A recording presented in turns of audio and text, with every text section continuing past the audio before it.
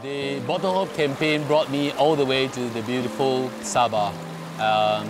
And we have traveled many hours. Yesterday we traveled for 8 hours non-stop on rocky roads.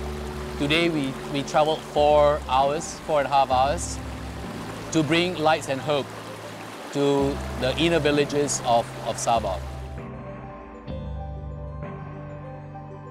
It's been a wonderful 2 days.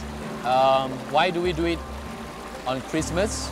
Yesterday was Christmas Eve. We delivered 42 units to some of the villages in Sabah, in one of the villages. And today, we have 25 units to one of the villages without electricity as well, before we stop by here in this beautiful place. I hope that Pernod Ricard Malaysia will actually deliver more Brightboxes and more hope to these people in the rural areas of Sabah.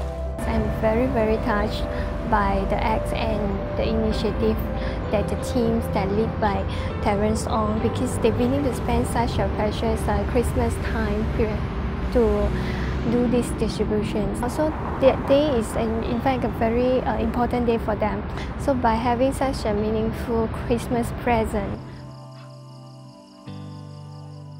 This couple of days has been great for me. I've visited beautiful places across Sabah, which I never would have the opportunities.